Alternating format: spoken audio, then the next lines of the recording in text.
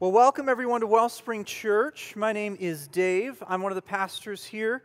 I am so glad that you guys are here this morning. I am normally the guy that's doing music. Cameron did an amazing job this morning, by the way.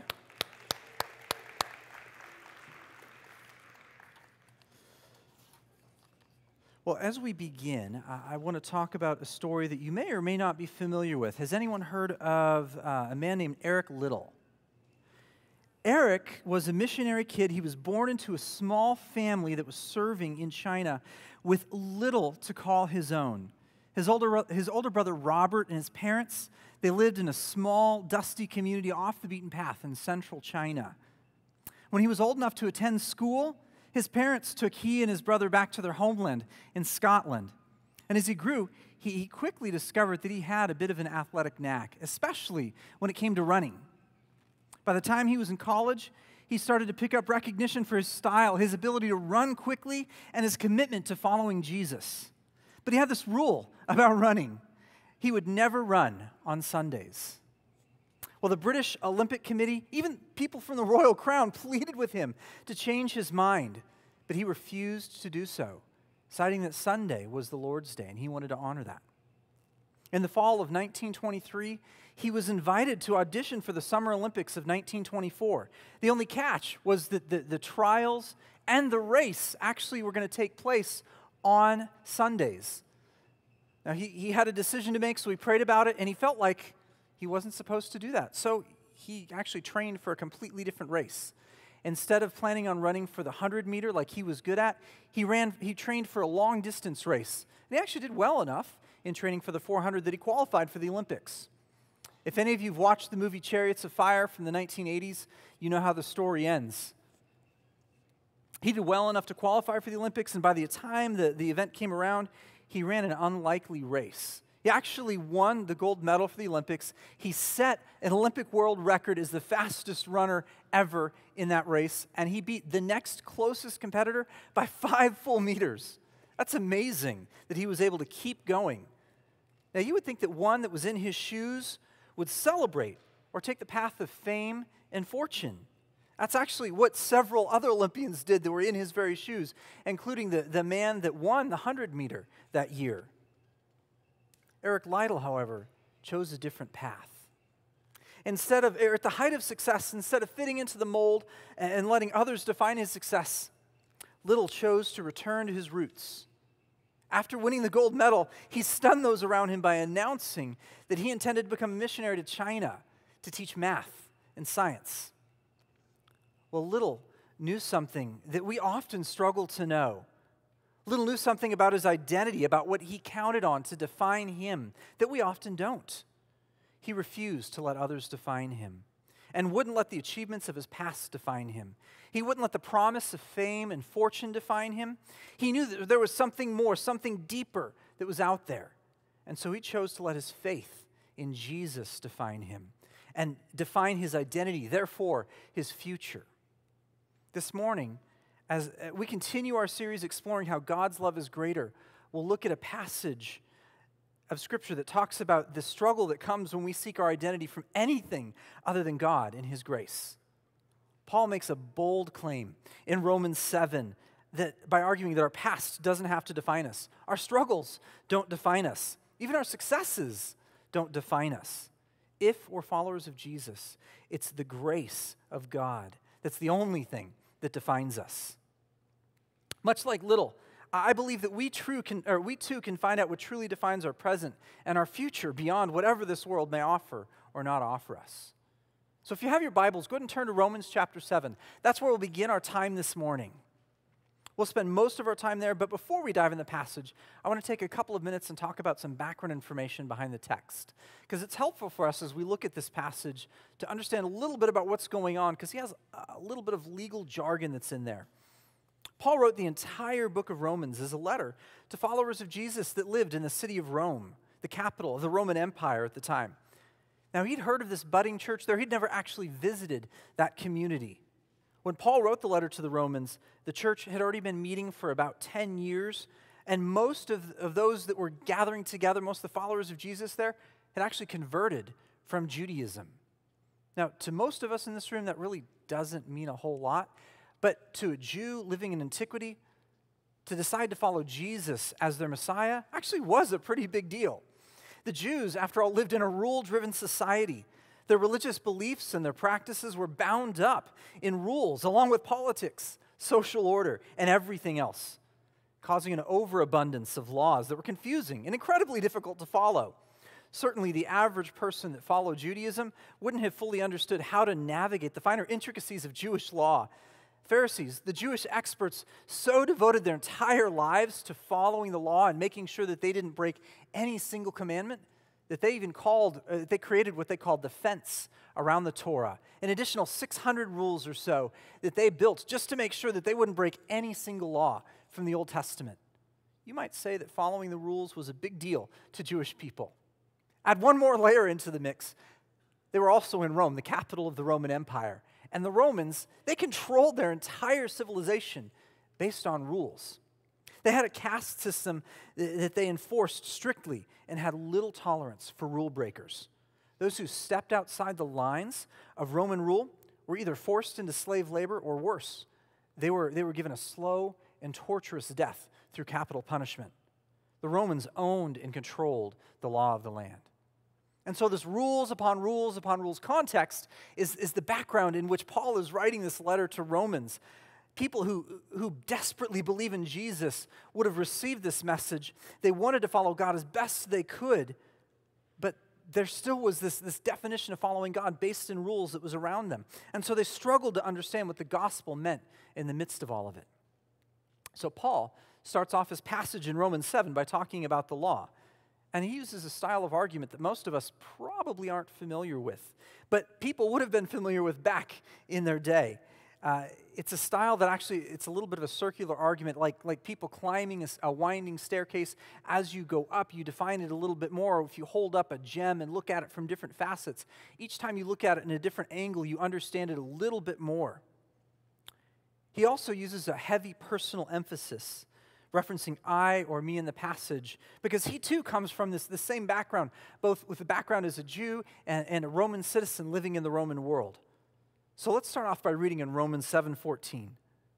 We know that the law is spiritual, but I am unspiritual, sold as a slave to sin. I do not understand what I do. For what I want to do, I do not do, but what I hate, I do. And if I do what I do not want to do, I agree that the law is good. As it is, it's no longer I myself who do it, but sin living in me. For I know that good itself doesn't dwell in me, that is in my sinful nature. For I have the desire to do what is good, but I cannot carry it out. For I do not do the good I want to do, but the evil I do not want to do, this I keep on doing. Now, if I do what I do not want to do, it's no longer I who do it, but sin living in me that does it. Let's focus here on the end of the passage, because this is where I really believe some nuggets start to come out. So I find this law at work. Although I want to do good, evil is right there with me. For in my inner being, I delight in God's law, but I see another law at work in me, waging war against the law of my mind, making me a prisoner of the law at work within me. As we read this passage, what we can notice right away is tension. Paul's back and forth language between what he wants to do, his intentions, and then his actions reveal his internal battle, this waging war, as he calls it, between his mind and his heart. Paul's entire focus is on trying to do the right thing, trying to follow the law correctly, to follow all the rules, but he's defining himself and his identity and his relationship with God based on the rules. But the outcome is tension. It's inner warfare. It's not joy, hope, or peace. So what defines Paul's struggle? Paul states that he's observed another law at work within himself. I love how the New Living Translation translates it. They actually call it another principle of life. Paul wants to be a good person. He wants to live right. He wants to do the right things and follow Jewish law, but evil, he states, is right there with him. To put it another way, Paul loves God. He loves God's law, and he wants to do what God wants him to do with his whole heart. But this focus on following the rules brings about another force that's within him, wreaking havoc in his mind. But what is this force? What is this evil that Paul talks about? Paul actually calls it our sinful nature, our sin nature. And it's something that's inside of all of us. It rises up anytime rules or boundaries are placed on us. Whether we feel threatened and trapped by rules or we simply don't have it within us to follow everything perfectly, the sin nature shows up frequently. It's just a reality of what it means to be a human. Paul argues that his sin nature wages war within his mind and his soul and captures him as a victim of this struggle. Well, how does that work? Let's take a look at a couple verses in the text again. Verse 15 says, I do not understand what I do, for what I want to do, I do not do, but what I hate, I do. And then further on in verse 21, I find this law at work. Although I want to do good, evil is right there with me. For in my inner being I delight in God's law, but I see another law at work within me, waging war against the law of my mind, making me a prisoner of the law of sin at work within me. Now notice Paul's focus here. His attention, it's on the law, on following the law. When his focus, his delight is on his own ability to do what the law is telling him to do, that's when sin rises in him. And you see, whenever our focus is on religious rules, whenever we put our sense of security, our right standing, our identity in what we do, we stand on a wobbly platform, feeling this tension between our good intentions and our insufficient actions. We'll always be caught prisoner, wondering if we're good enough, if we've done enough, or if we've measured up. But with that, every time comes grief, shame, and condemnation. Because after all, that is what sin is. Sin is about what we do, but God is about who we are. He wants us to define ourselves by Him, not by our own ability to measure up. I actually love how John Maxwell puts it in the Leadership Bible. He says that Paul mentions several things that are a part of what we can all identify with as humans in struggling with sin. He says that we feel trapped, confused, eager to do what's good, unable to follow through in an inward war that leaves us full of tension and frustration. It's so true, though. In our own efforts to do what's right, we fall into so many pitfalls that cause us to not measure up or feel incredibly beat down. But that's the nature of sin. Guilt, shame, inadequacy, and not measuring up, they all go hand in hand with this struggle with sin. The weight is so heavy that we might find ourselves, as Paul asked at one point, what a wretched man that I am, who can free me from this burden of sin and death? Several years ago, I had the opportunity to mentor some 300 college freshmen on campus at Baylor University when I served as a chaplain for a dorm building there. I had the opportunity to build healthy relationships and great relationships with some amazing young men that today are world changers, leading missionary groups and different things all around the globe. It was a fun time. But I can remember a series of conversations I had with one young man, a man named Red. Red was such a likable guy. Everybody in the dorm building loved him. He was a very talented guy. He played guitar, he sang, he was involved in the worship team at his church. He also got heavily involved in the dorm. He excelled academically. Everyone around him really loved him and cared about him. So as often as I could, I invited him to leadership conversations as a dorm chaplain. And every time I had that conversation, he'd just shy away. He didn't want to do it. Well, after his first semester, I noticed that he actually started to back out of more and more things. He actually stopped playing in the worship team at the church that he was involved in. He stopped going to the Bible study that he was a part of. He even stopped attending some of the groups that we did in the dorm building. And so I thought something was up. I didn't know if it was just the weight of the middle of the semester or if there was something more brewing. But I looked for an opportunity to talk to him. Then the opportunity came. I was literally just walking through the hallways one afternoon, and I saw he was in his room doing some homework. And so I asked, hey, are you okay? Can we talk for a couple of minutes? He gladly said yes. He actually walked in. He closed the door to his building. He took a deep breath like I just did, then looked down on the ground. He wouldn't even look me in the eyes. His eyes got really puffy. And he started to explain that he had this struggle welling within him. He didn't feel good enough. He felt incredibly guilty. He felt like the weight of the world was on his shoulders. He didn't feel like he could measure up or do enough to earn God's love. He described that he'd fallen headfirst into an internet addiction with pornography, and he didn't know what to do. He was trapped by sin and couldn't escape it, and he felt like there was no way out on his own. He was literally living out what Paul talks about here in Romans chapter 7. He felt trapped, confused, wanting to do what's right, unable to follow through, deep inside this inner war and full of frustration over the tension. So he and I actually picked up the Bible together. We read this chapter together, and we discovered a couple of things. First, we discovered that everyone fights the sin nature, and then the downcast struggle, this guilt, this shame, this condemnation that comes with it. Everyone feels like they can't measure up, asking like Paul did in verse 24, who can free us from this body that's subject to death? Luckily, he has an answer for my friend Red and an answer for you and me as well. So let's go ahead and read 7:25 through 8:2. Thanks be to God who delivers me through Jesus Christ our Lord, so that I myself in my mind am a slave to God's law, but in my sinful nature am a slave to the law of sin.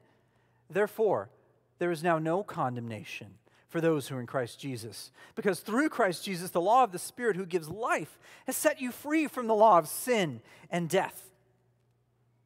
I love this. God doesn't leave us in the middle of the struggle.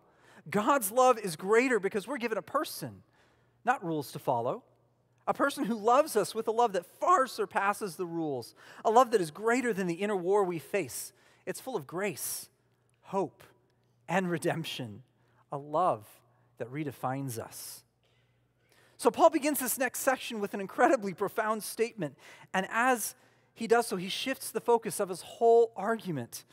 He says, thanks be to God who delivers me through Jesus Christ. I actually love his choice of original language because the word he uses for thanks could equally, and I argue probably should equally be translated as the word grace. We might even read it as, who can save us? The grace of God through Jesus Christ. The grace of God is what delivers us through Jesus. It does the work. It defines us. Our past might be full of Olympic gold medals like Eric Liddell, or it might be marred with some serious struggle of sin, pursuing the law and an incredible sense of despair like my friend Red. But no matter what, Jesus died on the cross. God's grace offers a new sense of identity for those of us who want to follow Jesus. And it's no longer dependent on us. It's dependent on what he did. So what does that mean for us? What are the implications of all of that for us? And what does define us? I believe there's a few things that the text stands out that says what does define us. First, God's grace defines us. Not the struggles we walk through. It's God's grace that defines us. Notice how in the passage it states that God's grace is present in the middle of any and every struggle, no matter how deep or how dark that rabbit hole might go. God's love is greater still. No matter how hopeless you might feel or how trapped you might feel like you carry the weight of the world on your shoulders, God's love is greater, and God's grace is right there. After all, Paul reminds us that at the apex of his struggle, when he threw his hands in the air in hopelessness, it was the grace of God through Jesus' work on the cross that delivers us. Grace is God's work. It literally means unmerited favor, but I love in the original language, it actually has a double meaning.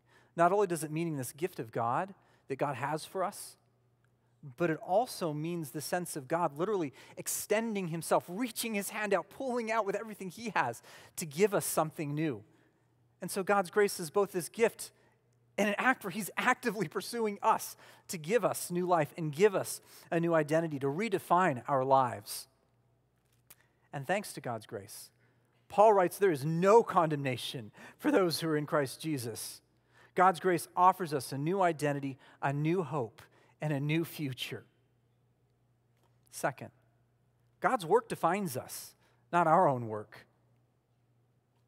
A second implication that's worth noting, it comes from Paul's original use of language.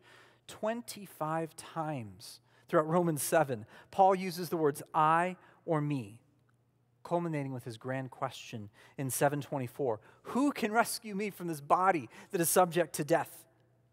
It's almost like Paul is trying to overemphasize how much he was trying to do things on his own, how in trying to follow the law and obey it, he was fighting sin in his own strength, and it was too much for him to carry alone.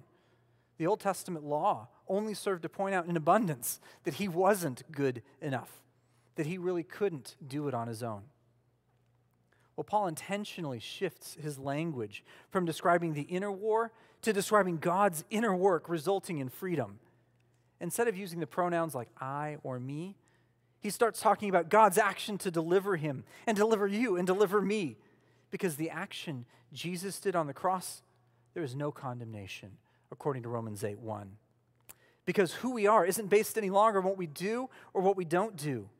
Jesus gives us a new law and a new principle to follow through the Spirit, according to 8:2. And God's Spirit gives us life and sets us free. We are now defined by God's work as we follow Jesus, not our own. A third implication is God's identity for us defines us, not how we see ourselves. Early in Romans 7, Paul identifies himself as one in the midst of struggling. Yet when Paul shifts the conversation from his own efforts to God's gracious activity that offers freedom, a new identity comes. Paul is no longer a wretched man like he claims in 7:24. Instead, he's a man without condemnation, a man free of shame. The deliverer has brought him freedom. He has a new sense of purpose that comes from Jesus. Jesus redefined Paul. Several years ago, I met a woman whose life was transformed, who really understood the implications of what it meant to have a new identity in Jesus. Susan was a victim. She had every right to be enraged. Her 22-year-old son that was a recent college grad that had an amazing job offer and a bright future, he was murdered. One evening, the San Antonio Police Department came knocking on her door early in the morning with bad news. Her son had come out of a movie late. He stopped to get gas, was approached by a thug wanting to rob him, and instead murdered him. When Susan first got the news, she was consumed by anger. All she wanted was justice, even revenge.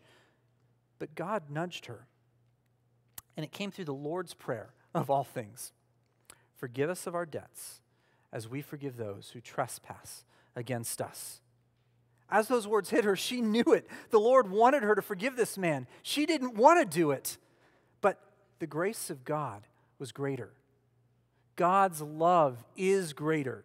She was a forgiver. That was her new identity in Jesus. So forgive is what she had to do. Now, Texas has an interesting twist in their laws for those who have been in Texas or know about Texas. When it comes specifically about murder trials of convicted criminals, parents or closest of kin, they have the opportunity to face individuals convicted of murdering the ones they love. Well, this mother actually took that opportunity in court to speak on behalf of the family.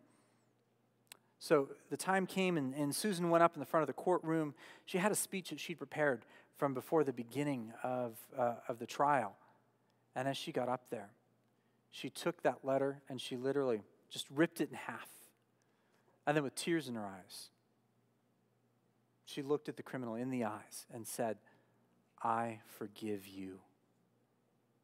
She told this man that God had loved her so much and God's love had gripped her so much to free her from the agony of anger and victimization because God had forgiven her. So she had no choice but to forgive him. And this man could know that love of God in the same way that she knew it. As you could probably imagine, you could hear a pin drop in the courtroom in that moment. That man was shocked. The judge and the jury were shocked as well. How could God's love be so profound? It was 15 years ago that I heard this woman speak.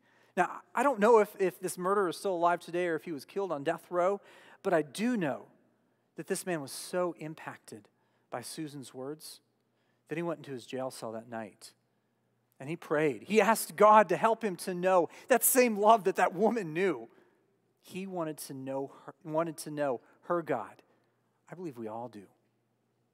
The truth is that God's love is greater. It's greater than any sin struggle we might face. It's greater than sin and an inclination to sin. It's greater than an identity that comes from sin. God's love actually gives us a new identity, not an identity with condemnation. It's one without anxiety, one not tied to the sin struggle, but instead, it's tied to God's grace and the work that Jesus did on the cross.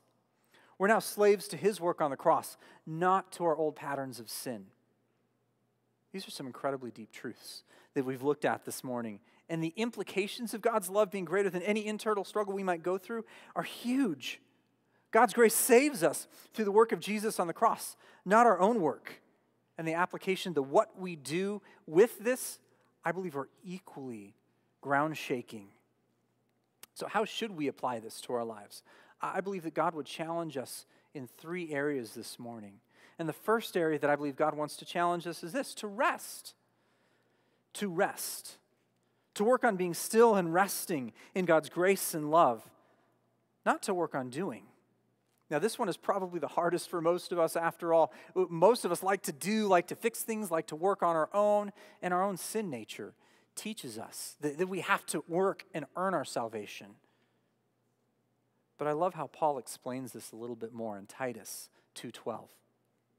Paul says, in Titus 2, starting in verse 11, the grace of God has appeared to all that offers salvation to all people. This grace of God, teaches us to say no to ungodliness and worldly passions, and to live self-controlled, upright lives in this present age. God's grace does the work for us. It teaches us to have good lives. It's not something that we have to do on our own. Several years ago, I was reminded of this important truth. My wife and I were both married in graduate school, and we didn't have a lot of money. When I graduated and we moved to Phoenix, we both started working to save as much money as possible. We worked hard and we saved harder. But when Ginger got pregnant with our oldest daughter, Addie, we both felt like staying at home so she could take care of the kids was what the Lord wanted her to do. Now, I'm a planner. I like to make sure every penny is accounted for and everything works out in our budget, but I wasn't confident that we could make it work this time. I actually couldn't get the numbers to add up on paper. In the midst of this, in the midst of all of our struggling, we still felt like we were supposed to surrender it to God, so we did. We chose to follow God's leading. What He told us to spend, we would spend. What He told us to give away, we'd give away. And what He told us to save, we'd save. And we did our best to rest in God's grace in that season. Needless to say, Addie came, and month 1 came and went. There was still money in the bank. Then the second month came, and there was still money in the bank. And by the third month, we finally started to catch on that maybe God was doing something here, that God was actually providing for us. Even if it didn't make sense on paper, our money was actually stretching further than what we'd anticipated because God did the work on our behalf. It wasn't something that we could do or manufacture. Now, 3 kids later, God's grace is still providing for us. The truth is that God's grace will provide for all of us. God's grace will deliver us and cover over our imperfections every single time we choose to follow Him and His spirits and lean into His prompting. God's grace will teach us how to live and guide us. All we have to do is choose to rest in Him and walk with Him. The second challenge that I believe God has for us this morning is to reflect on the truth of the gospel, to reflect on Jesus and the cross, to reflect on the depth of God's love and the grace demonstrated through the one who delivers us, Jesus our Lord. I love how Paul wrote about 2 extremes in Romans 7, 24 and 25. He both wrote about the sense of hopelessness that came from his own work and his own despair, and then a new sense of purpose that stemmed from God's grace and God's work. He said, "What a wretched man that I am. Who can deliver me from this body of sin and death? The grace of God through Christ Jesus our Lord." As we take time to slow down and reflect on what it means for us, how God's grace literally delivers us from sin and shame and condemnation, giving us a new sense of hope and purpose, it can change our perspective and change the entire course of our lives. The difference here is that God's work is already done. God already defeated the death and sin through the cross. As we choose to identify with Jesus, condemnation has no place for those who are in Jesus. The old nature that has already been covered over by the work that Jesus did on the cross. Well, back to my story with my friend Red. As he and I read the passage from Romans 7 together and prayed together, we began to see how God had a plan for him. He could see from this passage and a few others that we looked at that God had already defeated sin through the cross, while his mind and his flesh had been feeling incredibly guilt-ridden, full of shame and despair, let down by this hopeless self-pursuit. The promise from Scripture that there is no condemnation for those who are in Jesus gave him a new sense of hope. If God had defeated every sin, including his, he could find freedom. He could let go of that guilt that he'd allowed to define him and instead allow the entire trajectory of his life to have a new focus because of what Jesus did on the cross. God wants us to all have that same new identity to define our future. If we reflect on the grace that God gives us and how he gives us freedom, it will do just that. Finally, I believe that God wants us to retell the story, to retell his story, to point people to our deliverer. God's love was greater through God's grace as Jesus acted to deliver us, saving us from condemnation and offering us new life. If you found grace in Jesus, tell someone about that. It doesn't have to be difficult or complex. You don't have to have this churchy, super spiritual conversation with someone. It literally can be something that you have as you're going about your normal daily routine, whether it's Starbucks or the grocery store. That's actually why we've been sharing these My Story videos over the course of this series. We'll see another one in a few moments when we receive the offering. But you'll notice one thing about every single story. No one, to my knowledge, in the videos has a theology degree. And the truth is that you don't need a theology degree either to share your story. There are opportunities for us to share the love that we found in Jesus and the grace that we found through Jesus all the time as we do what we normally do. I love the hope that Paul gives us in Romans chapter 7. God's grace walks with us in our greatest triumphs and in the middle of our deepest, darkest hours. When we feel like all is lost and we can't do things on our own, God's grace delivers us through the work of Jesus on the cross. And his work is already done. God's grace gives us a new identity as we walk with him and let him fight our battles for us. I believe that as we really grasp that love, grace, and new identity that Paul is talking about, our inner world will be changed. The world of those around us will be changed. And who knows, maybe God will even move the focus of our life on a different trajectory entirely because of this grace of God. And so my question this morning for us is, what will we do with God's grace? Let's pray. God, I thank you so much for your love and your grace. I thank you so much for the work that you did on the cross that literally gives us new life, that gives us a new identity and a new sense of purpose. I pray this morning that you would cover over us. As we're praying, as we're bowing our heads, I believe there are some that as we talked about this grace of God, that you're saying, man, I love that grace of God, but I want that for my life, like the prisoner did on death row, but I don't even know what that is. I need that in my life. And if that's you, all you have to do is ABC, admit that you need Jesus in your life. Believe in him. Believe that he died on the cross to cover over your sins and commit your life to following him. And so if that's you right now, just while we're quietly praying, I challenge you, look up at me. Just make eye contact with me where you're at.